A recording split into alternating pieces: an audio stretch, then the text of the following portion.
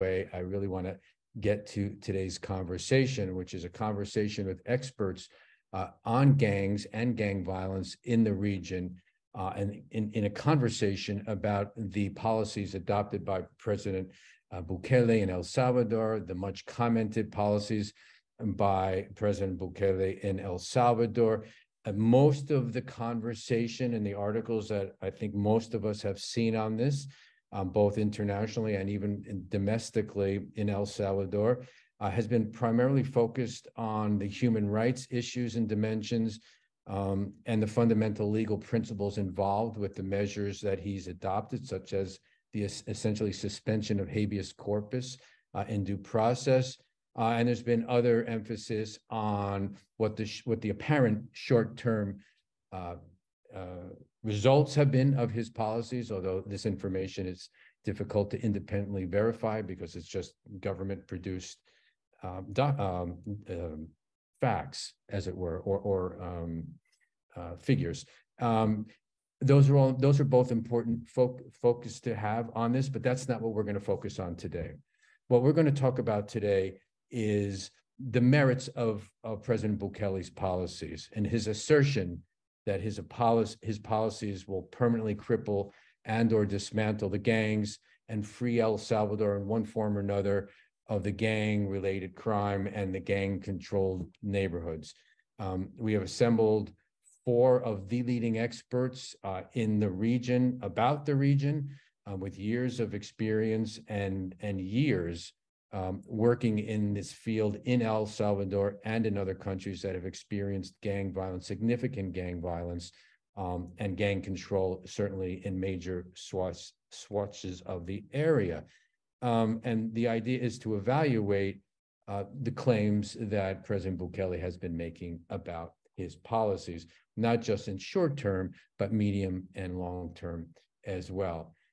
Before introducing the panelists, I just want to add one note to today's proceedings, that we had numerous and ongoing conversations with a very senior representative of the El Salvadoran government, and hoped that he could join us for this conversation. We originally thought that was going to happen. At the last minute, we found out that that was not going to happen, and our attempts to gain some attendance by somebody in the government by either changing the date or having someone else from the government participate, that offer was not taken up. And so, but we tried to have somebody from the El Salvadoran government explaining their views of what's been going on.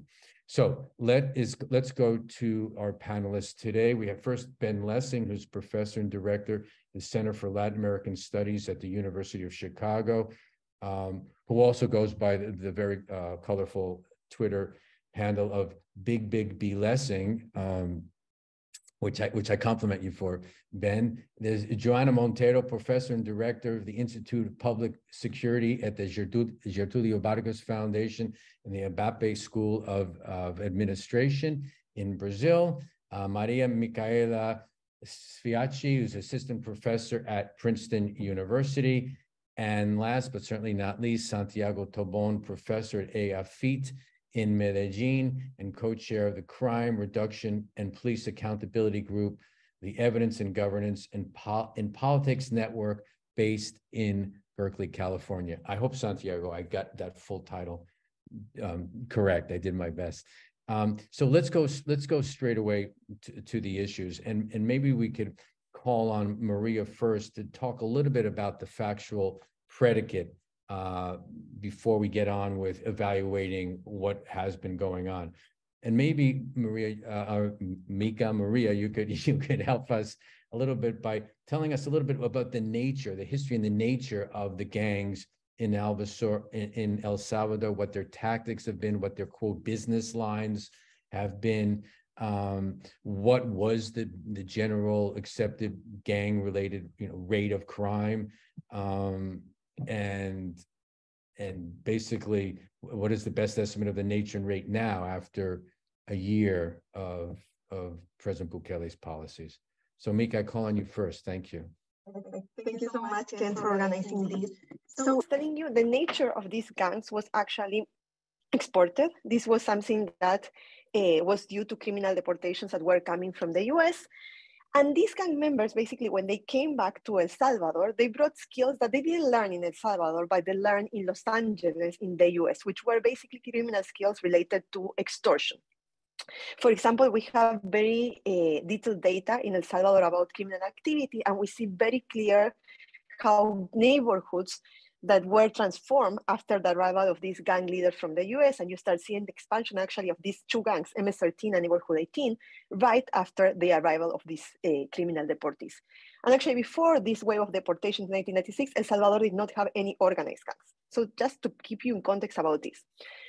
And as I said, most of these deportees, what they found in El Salvador was actually the perfect place to expand their extortion activities. They knew how to coordinate, they knew the importance of establishing boundaries of territorial control to extort. And also they recruited very young kids, Salvadorian kids from the local population. So they did not only brought these criminal skills, but also sense of belonging for many children that were idle after the civil conflict. So what do we see? In these territories of gang control, we observe actually worse economic outcomes. All this, what I'm talking is before 2022, okay? I'm talking about 1996 up to 2022. And moreover, the other thing that I see in the data is that when these gangs arrived, since they were rivals, they start competing for territory to extort. So what happens? Violence increase, homicides increase. There were also some, as you know, iron fist policies in the middle that made increase the powers of these gangs. They went to jails. We're going to talk about it in the next questions. But the bottom line is that the homicide rates were in 2015 about like 100 per 100,000 population, which is highest than places that have civil war. And most of this violence was attributed to gang violence and competition for territory to extort. So the main business was extortion. So all this before Bukele, and this, what I'm telling you, is validated by the research that we have done so far with a team of researchers over these years. Now, post-Bukele. Here, I think that we can divide the period in two periods of Bukele. One, when just started, no, and until March 2022, which there were two different strategies. So let's focus on the first period, before March 2022, which then we will call the other period as the war on gangs. So focusing on the first period, and here, all what I'm going to tell you is mostly based on what I read in the media, which basically several media outlets mentioned that Bukele negotiated with gangs a reduction in homicides in exchange to better conditions for these leaders of these gangs in prisons. So basically what they say is that these lower members that were in the streets, no, they follow basically the instructions of these leaders that basically pact with the government and reduce homicides at the local neighborhoods. Something important of the structure of El Salvador, if you don't know, is that they have these leaders that are in prisons, that they coordinated all these lower members that were in El Salvador in cliques and cliques, no? So however, I want to highlight that even though there was a reduction in homicides as part of the negotiations, in general, this can also, so we can see it in data actually that there is a reduction in homicides. We cannot know whether it was the pact or not, but there was a reduction in homicides in the first period of Bukele. But something important that I want to highlight is that this could also increase the power of these other groups. For example, there was qualitative evidence saying that maybe disappearances started and also extortions did not stop. And on this, I can also relate to previous evidence that we have of other pacts that were done between gangs to reduce homicides, where we also see that, okay, you have this reduction in homicides, but you see an increase in, for instance, in extortion payments.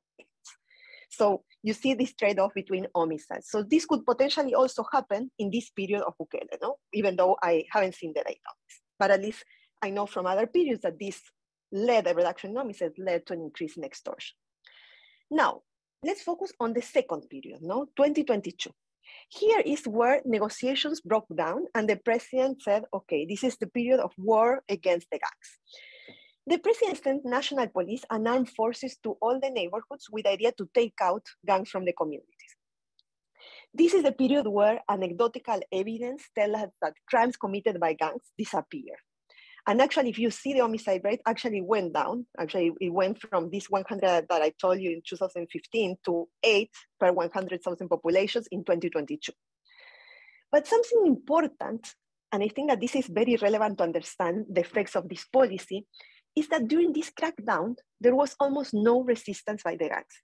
which is very strange. And I think that this and several also news outlets had pointed out that this is related to the previous pacts, that gangs basically were, the low member gangs were expecting Bukele to continue these pacts and only these crackdowns to be temporary. And that's why they didn't resist. And this is very important, no? Because this is the main difference with other crackdowns where you see that gangs fight back and there is a spike in violence. So what do we know from the data? Actually, and this is very recent. So there is an NGO that collected geocoded data in San Salvador, which is very important because in San Salvador, we have a lot of neighborhoods that were under gang control, no? And what we did was to analyze with a group of researchers this data before and after the crackdown, comparing neighborhoods that have been under the control of gangs with neighborhoods that were always under the control of the state, no? What do we see? We actually validate some of these anecdotes that people were saying that now they could move freely. And this, we see it in the data. We see actually that there is a change in short-term mobility and also economic outcomes. Before the crackdowns, we have a whole actually paper, which we call Labor Mobility and Development, where we see that people that were living in these neighborhoods in San Salvador, they couldn't move freely. They couldn't even go to the beach, even though it was 20 minutes away. Now, after the crackdown with these new surveys, what we are seeing is that those gaps close, okay? So we see something that is going on, at least at the short terms. So it can happen. So this is something that we are observing. Moreover, we also see some areas that economic conditions bit improving, no? Now, the question is this the whole story? What I'm telling you is very localized, no? Very short run. Now, to get a better picture of the long term and also about displacement effect, because potentially these gangs, they left these neighborhoods in San Salvador in the urban areas that were basically cleaned up, if you're going to call it, with the policy of Bukele, but they could have moved to rural areas, no? And this is something that we don't know. And that's why we are collecting new data now over the summer with all these research teams to try to understand this displacement and also which could be the long-term effects, no, about this. And also there is something else that is important to understand. Even though we see a decline in homicides, we are seeing in the data these improvements in mobility, and now people go more often, you know, to the cinemas, to clubs, to sport clubs, like move much more, because what you had before was like also restriction of mobility. Apart from the violence, you had other negative consequences than gangs that were extortion and these restrictions of freedom for these people. But there is something that I think is also relevant to understand, and this is what we are trying to collect in the data, is whether this could lead a damage on institutions and democracy, if now people tend to justify more practices that go against institutions in order to improve security.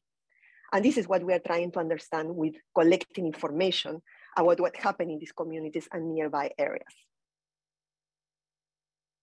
I don't know if someone wants to add a bit more about this. Yeah, thank you, Mickey. Does anybody want to jump in on that? I guess, yes, Santiago, go ahead, because I guess where I wanted to get to next, but Santiago, again, I'll give you the space, and anybody, and Ben, if you want to jump in on this, is we understand the policies, it's mostly consisted of rounding up, quote, suspects, sort of somewhat indiscriminately, some like based on information, and throwing it in a massive, building a massive jail to hold them all.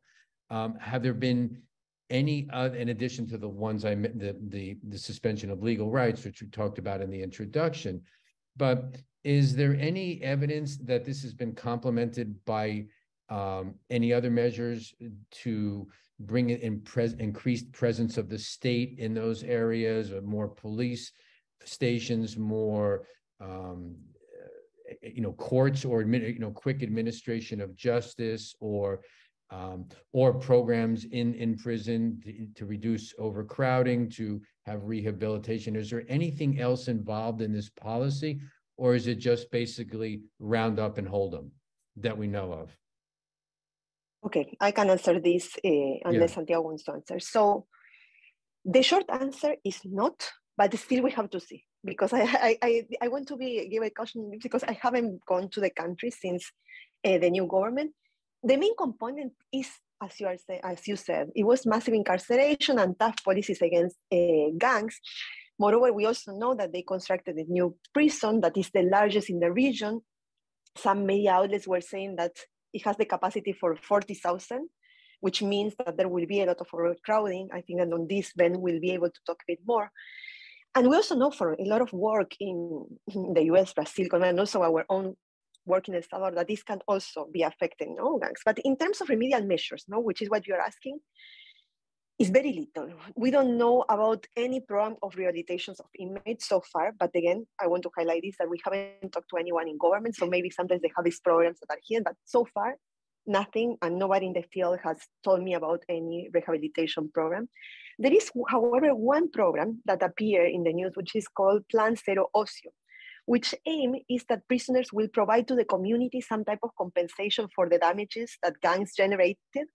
But I could not get more information about this program than what I'm just telling you, So we don't know if it has been implemented, what's going on with this. In terms of increased government presence in this neighborhood control by gangs, I think this is very important and interesting. So far, we know that the police has not established here. It comes and goes. The same is with armed forces. So they are not constantly in the communities. We know that they enter and they leave. The only program that I could find about social prevention is this called Cubos, which is similar to the idea they have in Medellin, which are urban social opportunity centers for young people. Basically, these are like to provide solution to basic education, entertainment for needs, like kind of like a cultural center for kids. I think this could be a promising program, given that we know that gangs tend to recruit a lot young kids before the age of 15. This could be something interesting, but again, I could not find that much information about this preventive program, and neither an impact evaluation of whether this had any effects. But those were the only tools that we found basically by asking people, and basically, but not more than that. In terms of these things that you said, of the state courts, there, no, nothing of that. Thanks, Mika. Sorry, Santiago, you want to jump in?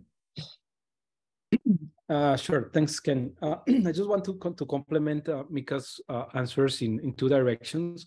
One, to complement the context, like there are like particular characteristics of gangs in El Salvador that make them a bit different to other types of gangs that we've been studying in other parts of Latin America, for instance, in Medellin or Rio de Janeiro or Mexico, which is that the behavior of these gangs has been historically being more predatory than in other contexts, such as, and I'm going to talk to you about specifically the case of Medellin. In Medellin, for instance, and this also happens in Rio de Janeiro, but in Medellin, we've been studying this a lot.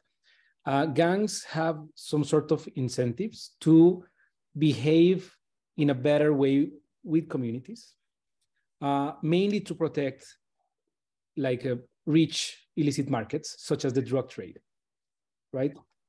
While what we see in El Salvador is that because there's no like major illicit business, such as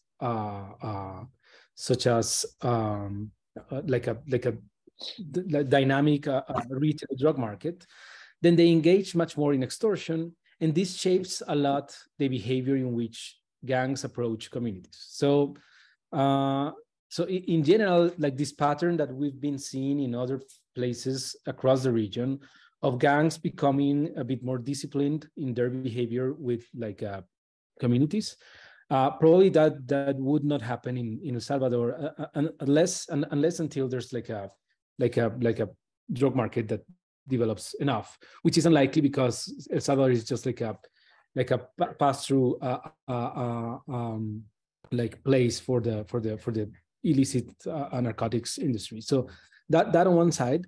On the other hand, to think about this other question that you asked about like other policies, I think something that I've been reading a lot in these reports by El Faro and other like independent news analysis of El Salvador is related to like the type of perverse incentives that could end up passing because of the state of exception. And in particular, I'm referring to, for instance, these like quotas that in some instances police officers have been like forced to meet in terms of arrests, for instance. So if you allow people to conduct arrests in a relatively like free way because of all these habeas corpus and other like now that they're not required to explain even to the detainee why they were detained and so on. If you allow them to do that, and on top of that you put quotas on the number of people that you want them to arrest. In Colombia we have a very cruel story on how that ends with these like false positives in a period where the national government was actually incentivizing killings on the guerrilla and the paramilitaries and other groups, and militaries ended up killing civilians. So I think that on top of not having perhaps these alternative programs, the ones that Mika mentioned, but no others than that, there's a big risk of this turning into a war between authorities and communities rather than gangs. Thanks, Santiago. There's a lot in there, and we want to come back to the Medellin example. Ben, I think you wanted to jump in now, no? Yeah, that would be great. I wanted to first say a little bit about the prison side of Bukele's crackdown and the policies there, and then maybe also say a little bit more about how those interact with some of the unique characteristics of El Salvador's gangs and the kind of Mara structures. So to start with sort of the policy side, the reports that we have are that since this sort of post 2022 crackdown up to the present, something on the order of 65,000 arrests, I believe 60 to 65,000 arrests, and there have also been numbers reported that this has doubled El Salvador's prison population to around 100,000 people, giving it the highest incarceration rate in the world. That's in part because the United States has decarcerated a little bit in the past few years. So the United States kind of has the world record for incarceration rates, which is mind-boggling when you consider the size of the US population. But now El Salvador has taken that first place slot. And it's important to recognize that even before this wave, El Salvador was sort of number 2, number 3, depending on how you counted. So it was already a mass incarceration country. And locking up 60,000 people, if they had started at 0, would have made it a high incarceration country. So it is now amongst the very highest incarcerators by any measure. And it's important to recognize that. From what I've been able to piece together, this new prison is supposed to have a capacity for 40,000 people. If it were filled to capacity, it would be overcrowded by any kind of international standard, just based on its size and the number of people per cell. So in many ways, it has been designed to be overcrowded. From what I can tell right now, they or at least from the videos they've released and the journalists who've been given access, there's 2,000 to 4,000 prisoners there. It's not even clear whether it was a photo op. It's a little bit hard to trust. It's a little bit hard to trust the government's sort of official communications because Bukele is this kind of Twitter, avatar kind of guy. He posts these videos. They look staged. They certainly look like there's a large number of gang members and that they're being treated in a kind of a brutal fashion. But I hate to say it, but there's a kind of brutality porn aspect to this that makes you not even sure if it's, it could be an exaggeration.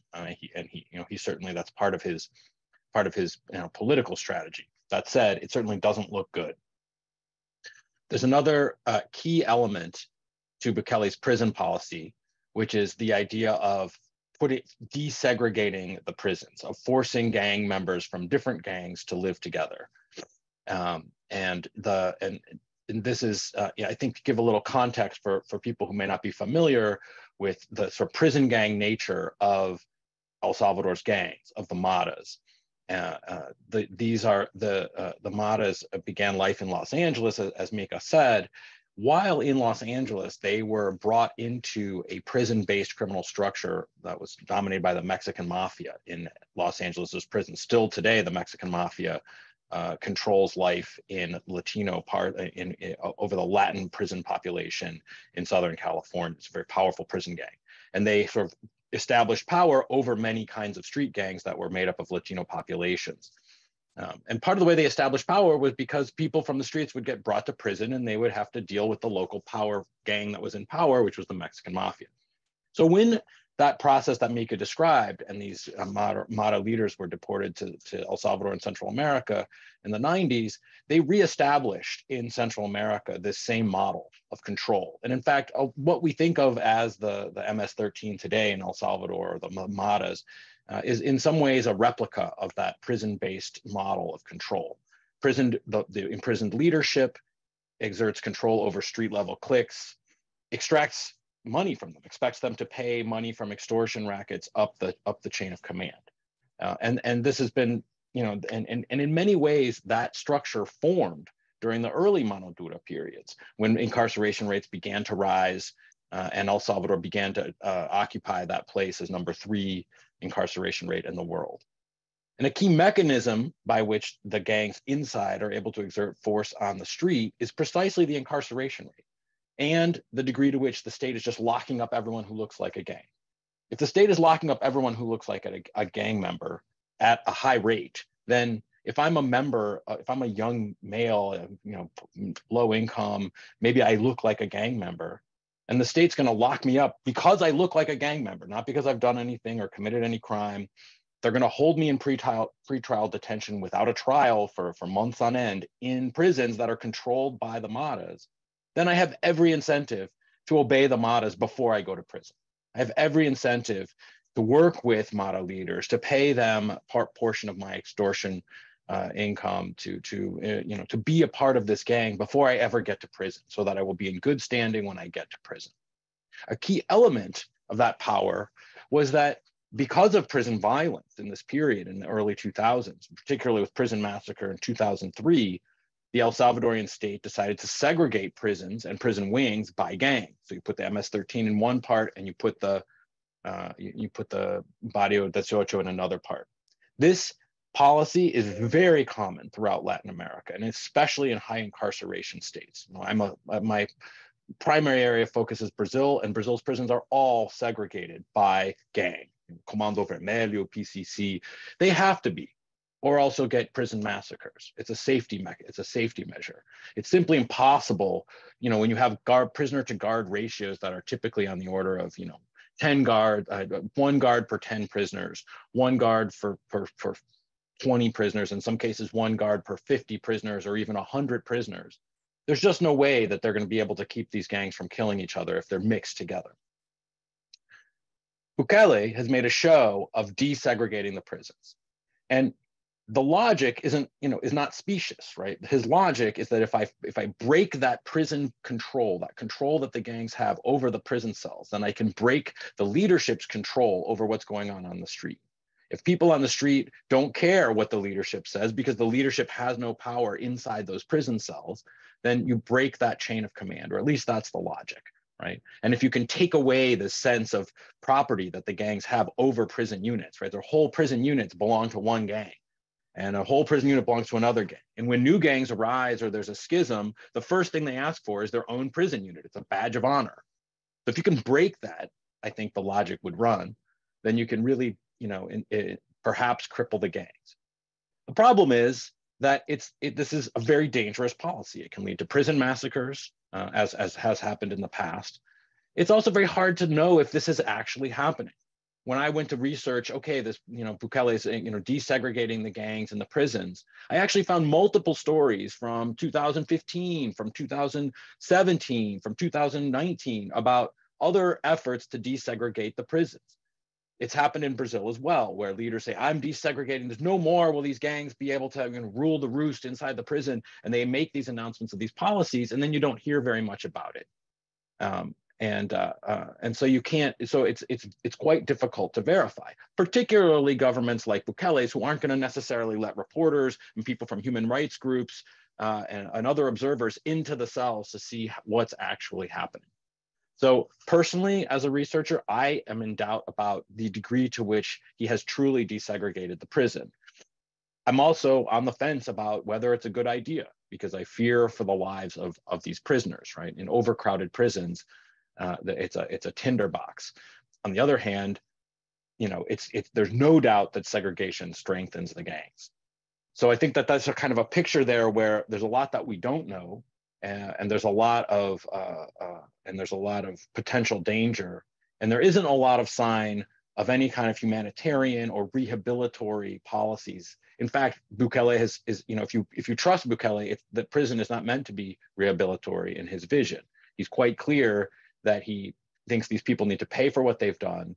He says, you know, in the kind of videos you see the administrator saying, you're going to be here for decades. There doesn't seem to be even a sort of gesture or lip service paid to the idea that they could get an education or rejoin society in any kind of productive way. Even the rhetoric is entirely punitive.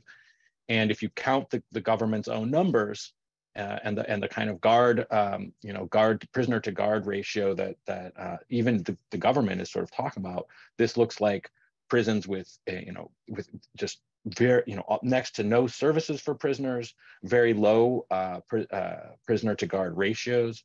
So there's no reason to believe that this is going to lead to better prison conditions. It almost certainly will lead to worse prison conditions, even if in the very short run, building this giant prison alleviates some of the other prisons.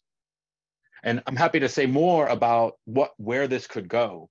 We don't know, but based on experiences in other countries, high incarceration rate countries whose criminal structures are based in prison, I think we are in a position to at least sketch out some scenarios. That's great. Thanks, Ben. We definitely want to listen to that. We'll come back to that. But that sort of teed up that conversation really well. Before we get to that, I want to go to Joana to talk about other countries, and in Joana's case, I think particularly Brazil that you studied in depth, where the mano dura thing has been used before in various variations, and to talk a little bit about those places in the region where these kinds of policies, maybe not exact same policies, but of the same vein, have been implemented, and what have been the results of those policies. Joana, please. Hi. Well, I think we have mostly in Latin America, and most of the anti-gang measures have been like mano dura approaches. Like I can tell you a little bit what happened, with the experience we have in Brazil, particularly in Rio de Janeiro. The biggest anti-gang initiative that we had was the pacifying police units, which is a little bit different from what we see here, but I think what we learned from this policy may help us to think what we can expect from El Salvador. So I believe that, so what has been, we call it UPP, which is the acronym in Portuguese. So back in Rio, so it started in the late 2008 in Rio de Janeiro, and it was a major shift from the commonly adopted practice of sending the police in intermittently and short-lived police raids to favelas in order to promote short-term crackdowns. And rather than do that, it was a more preventive approach of permanently occupying these poor communities. So they started small. It was focused at the territorial level. It doesn't seem that this is the logic behind El Salvador right now. And by then, 5 years later, it was quite, I think UPP is always referred to because it was one of the largest experience that was put in place in Latin America. So by the end of 5 years, after 5 years, we have almost 200 favelas that have been occupied that reach directly 600,000 individuals that lived in areas that have been occupied by the police. So what this policy was about, first you enter with an elite squad in order to control the area, to promote like a very saturation of police. And then you replace that for newly hired policemen who would stay in the area and patrol the area. So UPP in the beginning, it was a major success. And so it promoted major decrease in crime, particularly in violence and violent robberies and other property crimes. And it was particularly successful in reduced police killings, which is a major issue in Rio de Janeiro. So Rio is marked by the turf war between drug gangs and the involvement in the police trying like to balance these conflicts and interfere, and the police itself caused a lot of damage too. So what we see, so 10 years later, like 12, it has been like 15 years that this policy has begun. And now actually most of the violence has resumed. And I wouldn't say that crime levels are at the same level it was before UPP, but it has like, we lost most of the results that we have the UPP. By the end, like we didn't promote it, although it was a big success. It was a very different, the logic of the intervention was quite different from here. But you have an idea, like arresting people was not a major issue in Rio. It was really like to stay in the community, regain the control, the monopoly of the power. So it was targeted to regain territorial control, but it was not super targeted at arresting a lot of people as we see in El Salvador. But in the beginning, we also saw what we see in El Salvador right now. It was a major reduction in territorial control. We didn't see by the beginning, like people like the guards around, the lookouts, the people who are surrounding the area, carrying guns and protecting the territory. The anecdotal evidence indicates there was a reduction in profits reduction in open air for drug markets, and reduction, but we didn't, so it was major success in the beginning.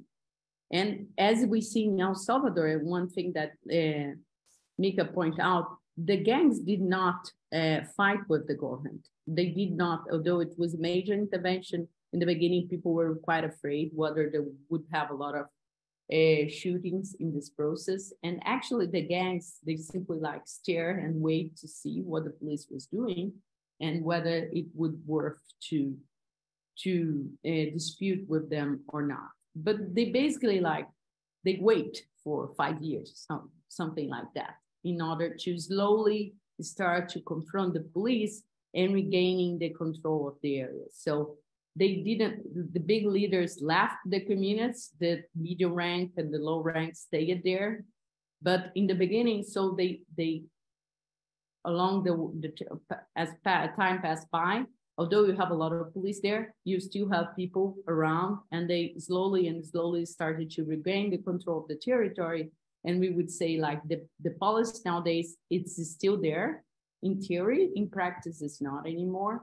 And we have some favelas that still have the units, but you still have the territorial control.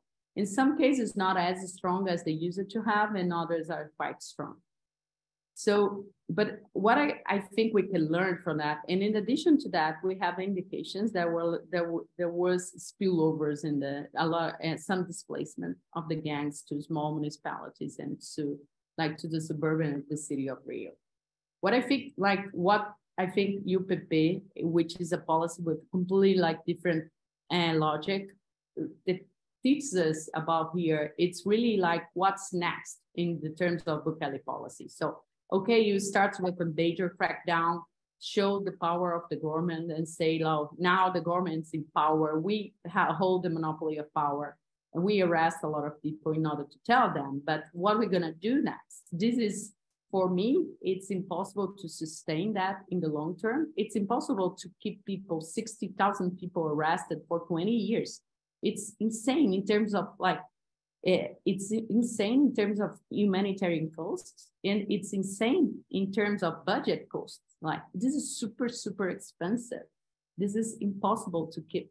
And what we know from the literature is that also that a lot of Ben's work is that really this is strengths rather than weakens the gang's power. So I think it's not impossible to say, I wouldn't say that it's not incredible that a major crackdown such as this one created such big success. I think the key question is how to sustain that. And what we need to sustain that is not the same stuff they have done so far. And it's there in what I read about it, there is no indication that anything else has been done in order to sustain these results. So I will keep to that. And just one thing that I would like to add that we didn't talk about it, I don't know the case of El Salvador, but I would say that in most of Latin America, we cannot talk about gang presence without talking to the role of the police and the role of public agencies in sustaining that. So I would say that one of the key problems in Rio de Janeiro is that we didn't use the pacifying police units in order to promote a major reform of the police. So we use it so the key strategy for UPP was to use newly recruited policemen. after 2-3 years, they are not new anymore, and they are under the same rules and under the same networks of corrupt policemen. So what we would do to expand the police control of the police. I really do not understand how does this work in El Salvador, but I would say that one of the key things we have learned from the literature in Latin America is that we cannot think only on gangs and on this discussion. We can also discuss the role of the police and police accountability on that discussion. Thanks. Thanks, Joanna. Okay, there's a lot to work with here. So it would seem that nobody on the panel would be surprised. Oh, Mika, I see your hand up. Okay, I'll go 1 second. But I was just going to say, nobody would be surprised, and Joanna just said this, that in the short term, as anecdotal evidence would indicate in El Salvador, that there has been a drop in crime, right? In other words, you round up 60,000 people, some of whom are in gangs, some aren't, obviously, but or as it's been acknowledged, that a short-term drop in crime, that's not terribly surprising, correct? I mean, would anybody find that surprising result in the short term? Santiago or Ben, would you say? Yeah, I think it could be. It could just like to give like some on the positive. Like it could be like if the gangs would have fought back, you would see an increase in crime. In general, you see that when there is a war in drugs, for instance, in Mexico, you saw that the homicides spike. So here it didn't, and that's why I wanted to point out about these previous facts that the government did that may have affected the expectation of these gangs. And I think that understanding a bit about the organization of these gangs and their main activity is key to understand here whether this will be short run or long term. I still don't know. The fact that it's not drugs, as it is the case of Rio, it could be that we will, I think the solution, if we work together and they put like more social preventive measures in these neighborhoods, we could have like something long term. You will have the problem of the prisons. That's something that you need to fix to do some rehabilitation programs, as we all said here. But the fact that here, how it was organized, that you have these leaders, that they have a lot of power, you know, that it seems, and I would want to know, and this is like, of course, this is now, nobody knows where they are, these leaders. They said some, they left the country, some, you know, are hidden. But it's very important to know where there are these leaders, because these leaders had a lot of power to have control over these lower rank members, that now these low rank members are a bit like, you know, disorganized, I don't know. And maybe if they get a new leader or something, then this will have only short run, and in long run, you will have again the same problem. So, but I think there is some side of me that there seems it could be an opportunity here to improve things if we put more preventive programs and these things that we are not seeing so far, but who knows, you know? And actually, I wanted to ask Joana about this. What did you find in the case when the main business is extortion and not drugs? Yes, this is, I would comment exactly that. I think something that we should point out in the case of El Salvador is that this is a major shock in revenues for them. Because if you are living, because they are like the key business extortion, they really they probably are experiencing a major reduction in revenues. And it's not clear how much time they can sustain like their networks and their support. And at the same time, they have a major shock on costs. Like they have like 60,000 people in the jails that they need to support. So the capacity of the gang to promote this like safety network has decreased like as probably as never before in any place in the world. So I would say this is completely new, and this helps, I think, to weakens a lot the gang. So I would say that I would point out that this would be the key thing. So what we saw in Rio is like the key business activity by that time was drug markets. So it's really like in the retail drug markets, by the fact that you could not like really openly sell that, you of course you reduce revenues, but it's not, you still could sell in hidden places in two other areas. So it's not, I don't see that, we don't have any data for that, of course, but I don't see as the same level of shock as we had promoted here. In addition to that, in the case of Rio, it was very localized in the intervention, one at a time. And so in total, in the size of the city, each gang they still have several other areas in order to go there to support and to support the network and to support the whole gang. In the case of Salvador, it seems it's a much major shock. So I think it's different. Thanks, Joanna. Santi, and then Ben. To Ben, yeah. Just to complement a bit on that as well. I think, I mean, like in general, and related to your last question, Ken, like, I think if you put in prison 60,000 people, of whom many were gang members, probably definitely this will have an impact in what happens in neighborhoods. And there's been a lot of qualitative work conducted by independent media in El Salvador during the last year that actually documents that. So El Faro, who's like this major independent media organization that it's been very critical of Bukele and some of their policies. They have documented how the welfare of many people in many parts of El Salvador has increased because of this crackdown, because there's like soccer fields that hadn't been used for 20 years, where now like kids from the neighborhoods are just playing, right? So I think that there's like an immediate impact. And if I step back from that, I think that's one component of a broader kind of welfare analysis of this sort of policy, right? So you can think of some benefits and some costs. I think the benefits in the short run for many people in El Salvador seem to be happening, right? But there are very large costs that are much harder to understand. And those costs are, for instance, for many, the most vulnerable in particular, their human rights have been violated. People in prisons is having their human rights violated. As Ben was saying before, and I think he also mentioned that, Ken, like in principle, anyone who looks like Latino enough and has tattoos is a candidate for being detained with no explanation for their families. It's likely that with my tattoos, I'll get detained in El Salvador if I go. So, Mick, I can't go to fieldwork with you, at least for the moment. And I think that puts a lot of people, but these are not like tangible costs for the whole population, right? So this is something like very regressive, concentrated in particular in the most vulnerable. And there's another cost, which is more uncertain, perhaps more in the long run. And I think that this cost has at least two phases. One is democracy. Like you're having a leader of a country with a lot of power that's granting a lot of power to authorities such as the police.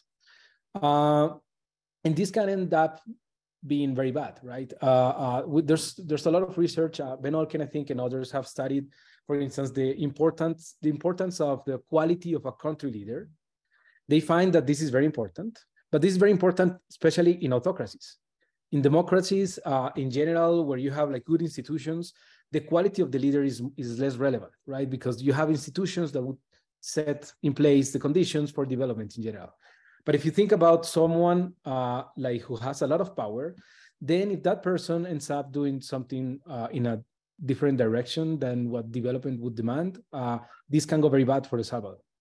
And another cost, and I'm sure that Ben will know more about this, another potential cost that's uncertain, perhaps in the medium to long run, El Salvador can end up having a super gang that's a merger of Mara Salvatrucha and the two branches of Barrio 18, like using the prison system to just put a lot of people there. And there's the story of the PCC, Primer Comando de la Capital. This is why I'm going to give Ben the details because he knows much more. But this is a super gang that was born in prison. They recruit, or at least in the first years, they were only recruited in prison. So while the Brazilian state was putting more people in prisons, the recruiting more and more people. And now they control half of Brazil, I think like half of Paraguay or Uruguay, Bolivia, and many other countries. And it's a prison gang that was born out of repression in prisons in Brazil. So in principle, no one would say, and I think like you really have to be a very strong state to sustain an effort such as this one. You have to have enough resources, and I don't see how El Salvador can do that. So I think there's some clear benefits in the short run for some people, many in general, but some like clear costs for some people that are, these people has less political power, so these costs are harder to see, harder to observe. And there are some uncertain costs in the long run in different directions. So it's very hard to assess whether there's like a welfare enhancing kind of situation here. And there's, because the benefits are somewhat clear, and in the short run, you can see them in many places, and the costs are harder to observe. There's like a fundamental political economy problem where Bukele is going to have, as he's having now, a lot of public support because people is only seeing the benefits and not the costs. And the costs might be larger than the benefits. Thanks, Santi. So, yeah, I'll leave it there. Oh, no, I'm sorry. Did I cut you off? No. I'll leave it there. All right, Ben, there's a lot there for you to dig into. And yeah, did you want to add anything to the list? There's quite a few things to address. Yeah, I mean, listening to Mika and Joana a bit, and I admit I could have misunderstood part of what they were saying, but it almost appears to me the potential that there is a kernel of potential success, provided that you El Salvador's this basically prison of 40,000 or whatever it is turns into their version of Guantanamo Bay, and they hold these people for 20 years, 25 years without trials and anything else, and you just basically remove them from society, and then maybe somehow something like that happens. I mean, they didn't say that, but in other words, it seems to me, and I think drawing on inferences from elsewhere, at some point, and maybe what happened in Rio, at some point, people are going to go back out onto the street again, right? Or they will be out and not rehabilitated, and likely perhaps having strengthened their connections and whatever else during the time they were in jail. Anyway, trying to put together some disparate threads. Yeah. Maybe there's no fabric to weave from what I just said, but. Well, let's start and think about just within the narrow bounds of sort of criminal justice policy or gang policy, gang outcomes, neighborhood level outcomes. Could this work, or could this have some kind of positive outcome? And what are the other potential outcomes? And then maybe take a step back and address some of the larger issues that Santiago mentioned. And some, which maybe I see slightly differently as I'm a political scientist. I'm not an economist, but I'll turn that back to this in a second. At the level of gang structure, what could actually happen on the streets? I don't want to be, I have to be honest and say that when the state reclaims control over poor neighborhoods from organized gangs and organized criminal structures, that there, of course, is a glimmer of something positive there. Citizens in slums regularly report that they wish the government were better, the government was more present.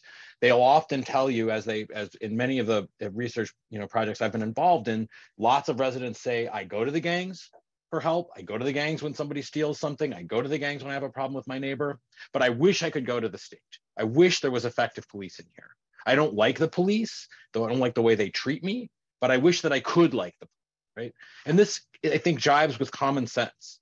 Those of us who live in sort of, OECD, first world, whatever we want to call them, sort of developed, high state capacity countries, take it for granted that we have a problem, we go to if we have a real problem, we have to go to the state, whether it's an agency or a police officer. But millions of people in Latin America live in a very different reality, where the people who are imposing rules on them and the people that you go to resolve your day-to-day problems are often criminal groups. And the state hovers above and might be accessible and might not. And you might go to them for certain things, but the most responsive agency you can go to are the boys down the street, because they live in your neighborhood. And I think so. And I think in different ways, that's the reality of El Salvador. It's the reality of Medellin. It's the reality of Rio de Janeiro. It's the reality of most urban centers in Brazil these days. And so when the state finally decides we're going to take over here, we are in charge, and it actually goes into those neighborhoods and establishes, something like a monopoly on the use of force, there's the potential for that to be good. because it's a way of making full or pleno the citizenship of those people living in those neighborhoods. So, you don't want to just dismiss it as, oh, this is, Bukele's crackdown, it can't possibly work. You have to take that potential seriously. And if the reports that are coming out and Mika's work and the work of other researchers is, bears out, and people in these neighborhoods are now free to move around and free to use public infrastructure, free to engage in economic activities that they were afraid to engage in before.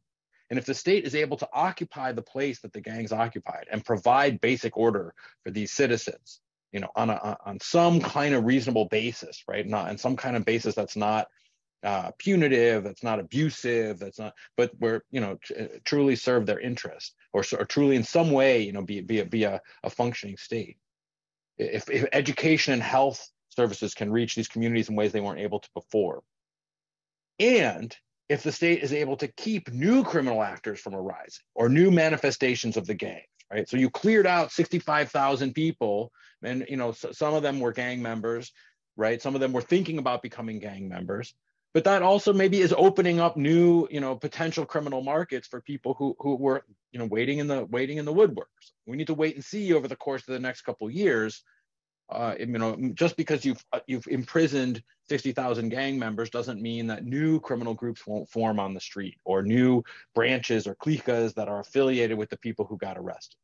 If all of that really happens, then yes, you could have a kind of equilibrium shift in organized crime in El Salvador. You could have a world where this MATA system that has been in place for 20 years was finally broken, and the state at great expense was able to contain it within a prison system and reclaim control over the periphery. And it's very important, the point that Joana made about the criminal economy. Because these groups aren't tied into the international drug trade, they don't have other sources of revenue. If the state can sort of take over that role of providing governance in exchange for extortion in the urban periphery, then yes, you could potentially eliminate the criminal market that these gangs occupy. I'm not sure that's going to happen. I think we want to stay attent over the next few years to see if that really happens, and be skeptical of claims that it has happened. Of course, in that initial moment of elation, people are very happy to have access that they didn't have before. That said, a number of other bad scenarios are possible. In almost every case that I know of mass incarceration, increases in mass incarceration, crackdowns, building new prisons. This happened again and again throughout Brazil. It's happened in the United States. In almost every single case, at the end of the day, gangs adapt and become stronger. They find new ways to operate. As Santi said, sometimes they merge or they form truces, right, to confront a common enemy. So, we've seen very similar kinds of, I'm going to end the gangs, I'm going to desegregate the prisons, I'm going to lock them up forever in various places in Brazil. And it has never once and for all ended the gang problem. And more often than not, it's led to new forms of criminal organizations, gangs, prison-based gangs that are even more powerful than what you had before. In fact, the PCC could never have spread throughout Brazil and taken over urban peripheries throughout a continent if it weren't for the actions of the state cracking down and transferring prisoners and building new prisons and raising incarceration rates. And so, this could be the one case where the state has gone so far in repression that it's, reached a point that may be unattainable under a democracy, but maybe an autocracy is able to repress at such high levels that it actually finally breaks the back of the gangs once and for all. I think we have to be open to that possibility, even though it's a very dark one. But it would be a first. And let me just go back to that final point about autocracy, right? About this is an authoritarian government. But let's not kid ourselves.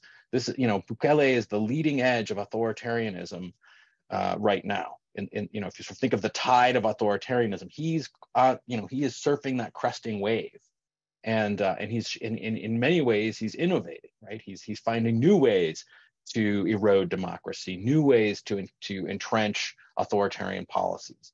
And this kind of Instagrammable mass incarceration, anti-gang crackdown policies that he puts in place in his way of acting is, I think we have to see as a kind of an innovative, not just as a criminal justice policy, not just as a gang policy, but as a really critical component in a much larger strategy to consolidate an authoritarian form of government. It's an integral part to his communication strategy. It's an integral part to his undermining of the opposition. It's of a piece with his crackdown on journalists that led El Faro, this excellent news source, to now relocate out of El Salvador, and we will no longer have them on the ground there to even tell us what's going on. And so you see, it's important to recognize. And so I would go much further than Santi and not just characterize this as sort of costs that might outweigh some potential benefits, but as really, something we need to take seriously if we care about democracy in the Americas. This is a new technology of democratic erosion. And if it works, even in that localized way of breaking the gangs, we have to come to terms with that, but we have to recognize it as a potentially something that's not open to democracies, because they don't want that. They don't want to stand up. They don't want to tolerate those levels of human rights violations, and something that would be potential temptation for all kinds of executives who think about, consolidating power and eroding their own democracies. Thank you, Ben. Mika, I'll come to you in 1 second. You've been waiting patiently. I appreciate it. Thank you, Ben, for that. But I think Santi and Joana, just a quick point of clarification. Do I understand that the Medellin case and the case in Rio have one thing in common, was the very lucrative illicit activity of drugs, which is an element, if I understand correctly, that doesn't exist in El Salvador. And so is it also fair to say that because that element doesn't exist in El Salvador, the chances for, and taking everything Ben into consideration, absolutely, but just on the sort of the claims of what success could be, pulling out all the democracy and human rights issues, which I know we don't want to do, but let's just hold it in abeyance for a second. Is the point I'm trying to make is the fact that there is not that illicit market in drugs to protect, does that give what's being done in El Salvador, or some variation of that, better chance for success than if there had been, or the word to be, a vibrant drug market that were being protected in El Salvador by the gangs? So if I may jump, so there are like two levels there, right? So the one we sort of know because of our research in Medellin. The second one, I'm going to be a bit more speculative because I'm not completely sure. So on the first side is that indeed the groups are different in the sense that they like have different, and I'm comparing Medellin to El Salvador mainly, in the sense that there's no like dynamic retail drug market in El Salvador as it is in Medellin. And the first thing that we do know, because of our research with Ben and other colleagues, is that the illicit drug market creates incentives for these groups to provide quote unquote governance to communities, and to like not to be benevolent, but because in general these are like rent-seeking organizations, but they do see a value in providing governance because that helps them, or that allows them to enjoy the retail drug market with more certainty, right? So that's what we know. Now, the second thing that I'm not sure of, but I'm going to be more speculative here, is that I do think that, for instance, in the case of Medellin, the incentive for the groups to be there is much larger, because this is associated with the size of the pie of the illicit markets, right? If there's retail drugs, right? So in principle, the competition for the state is higher in Medellin, to the extent that the groups are stronger and have much more resources and money. So this might, and this ties to what Mika mentioned before, this might open the possibility for this to be like a game changer for these maras in El Salvador, because in principle, and as Ben mentioned, the state can take over. And you said extort, Ben. I would say for the government, they would collect taxes probably, but I can see that as being extortion as well. And then they would provide services in return, and people might rely, and there'll be maybe like a big improvement in legitimacy as well, because people is going to be seeing the state as a more legitimate actor in providing them solutions. So that might open that possibility. And why I'm not sure about that is because I'm not sure if having all these gang members in prison would create a larger gangs and more powerful gangs. Maybe they would strategically adapt to this policy by becoming stronger. Maybe even developing new markets, maybe playing a more important role in the international drug trafficking business. There are many ways in which this can potentially go wrong.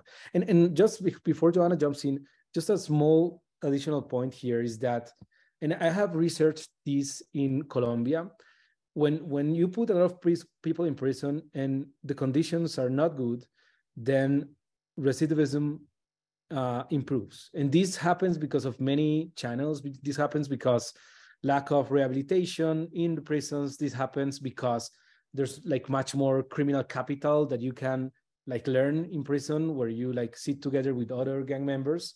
So having worse prison conditions would mechanically lead potentially to more recidivism, which in the end goes back to the point that they would have to put people in prison for 20 or 30 years or 40 years. Otherwise, this will go bad. Thanks, Santiago. Joana?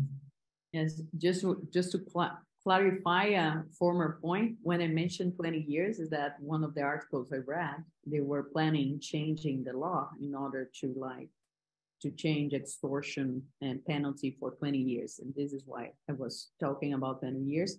But my point that I made previously is that typically we discuss anti-gang measures as like measures to arrest people. And there are important measures about like the criminal activity, economic activity. And my point here is simply to say that in terms of intervention for the criminal organization, I think it's a major difference to what happened in Rio. So this happens to the whole country. And the key business, as Mika said, is extortion. Extortion relies on the idea that the rule of law is provided by the gang rather than the government. And by now, this has been replaced at the short term. So the capacity of the gangs to charge extortion has probably like declined a lot. So this is different than selling an illicit drug, that your market is still there, like buyers and consumers are still there. So I can't tell you what's gonna happen next. As Santiago said, there are several ways they can reallocate and like they can move to other markets, and you have a lot of human capital there, like criminal human capital that will be free to invest in a lot of stuff. And they don't have like formal opportunities and labor market opportunities, as I am aware. So, but I just want to point out that in terms of intervention to criminal markets is a completely different story here. Thank you, Joana. Mika? I wanted to say two things briefly. One is that also another difference here is that, for instance, in the case of San Salvador, what we saw with the data is that the state was somehow present. It was not that there was completely state absence in these neighborhoods in terms of what? We were seeing public schools, public hospitals, even in gun-controlled territories. So this gives you some hope that still, if they manage to improve, the quality of those state services in these areas, we could have something there. On the negative side of this, that I said that extortion is the main business, actually what people said, in the field and people from El Faro remember talking to them, is because I always ask them why in Honduras and Guatemala you see drugs and drug trafficking organizations. And they were saying that in the case of El Salvador, you have these gangs that were controlling the territory to do extortion, and actually cartels did not want to deal with them because they were not reliable as they were in the other cases. So now you took these unreliable groups, so maybe, who knows, cartels would come to these places. So this could be another potentially negative consequence in the future, to take into account as well. Thank you, Mika. We are a little over the time. We got started a little bit late, but I just want to ask one last question, and whoever wants to come in, please. I'll go to Ben first. Ben, President Bukele has just called you and said, look, we have this horrible problem. The rates of gang-related crime, and Mika talked about it at the beginning, our good friend Mika, right? Another good friend. and is laid it all out for us. This is unsustainable. We can't do it. Our neighbors can't cross, street. They can't go to parks. They blah blah blah. Tell me what I'm supposed to do that I can do in a democratic framework and a human rights framework. But something has to be done, and it has to be drastic. Are there fundamental building blocks of a policy? If I'm not saying to articulate exactly what the policies would be, but do we know enough about what the fundamental blocks of those policies would be to be able to combat this, perhaps even more effectively, short, medium, and long term, without the gross casualties to democracy and human rights? Do we know enough about how that might be? I mean, it's $1 million question. Countries with some deep structural social problems, entrenched poverty, and impoverished populations that live in or informal urban areas that don't have adequate state services, and then you get this kind of criminal governance, over time. And that makes the state even more leery of investing, and state presence withdrawals. I mean, Mika made a great point. These places have state presence. The gangs aren't providing hospitals and schools. State still tries to do that, but it's harder because gangs are doing local policing, or it's not policing, but they're doing sort of local low-level governance. And you get this kind of bifurcated reality of Latin American cities, not just El Salvador, where there's very formal zones that look like Miami, or wealthy zones. They look like a normal functioning state, and these informal zones where gangs are walking around with machine guns, and that just gets entrenched year after year, decade after decade. How you roll that back, I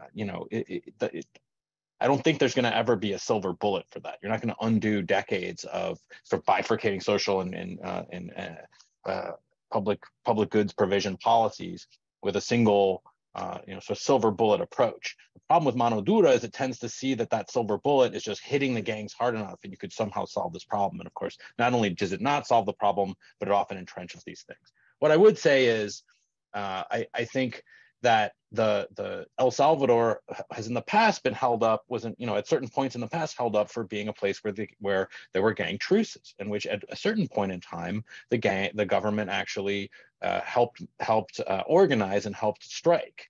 And then later became, long before Bukele, those were all, that gang truce was already sort of seen as a giant mistake, and everyone who was involved in it was arrested.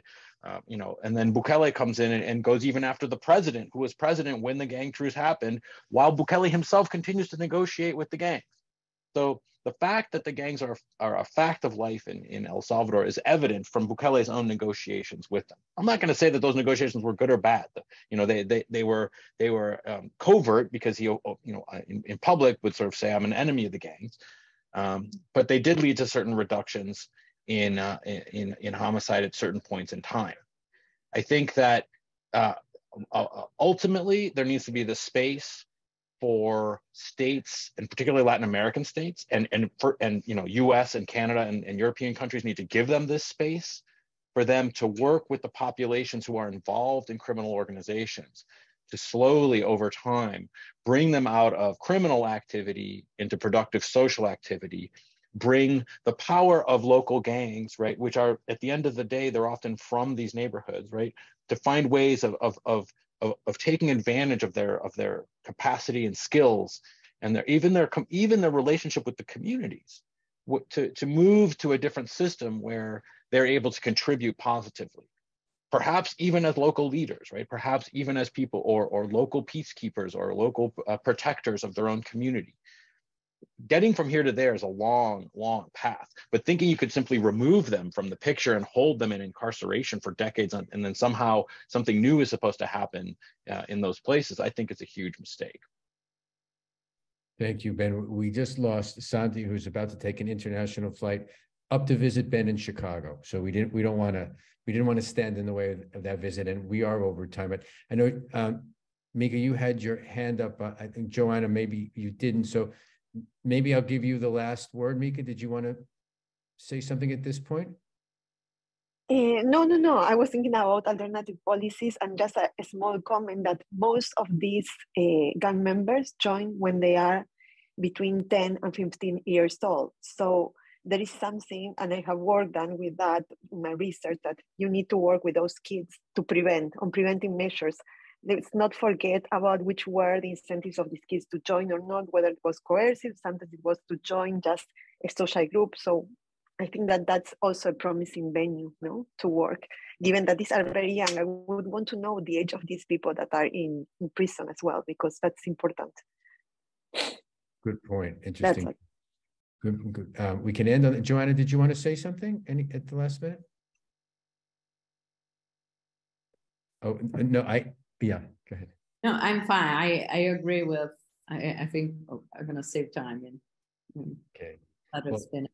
But I think what we would need to say is that it's a super hard problem. And like with different several measures, such as preventive policy, such as Mika was saying, but we need, in the short run, the state needs to show like some power, but really like to show like we are different, we want to do something different. We have done that in Rio without like arresting tons of people. So I think show the strength and show the units, show the will, the political willingness to change is quite important. But it's allowed, I would say that we need to walk three arms, like have a strategy for the police, have a strategy for preventive youth criminal involvement, and like in thinking on how to crack down the economic activity. Wonderful. Thank you. Thanks, Joanna. Thanks, Mika. Thanks, Ben. Thanks to Santi, who had to run off. Thank you, everybody, for joining us. We will revisit this issue again. As I mentioned at the outset, video in Spanish and in English of this video will be posted on our website, ccacanada.com, by tomorrow at the latest.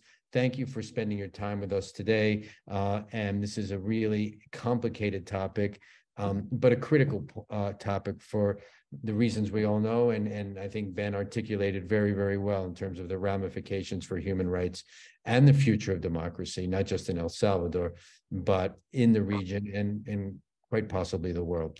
So thank you, everybody, and have a good rest of your day. Bye-bye.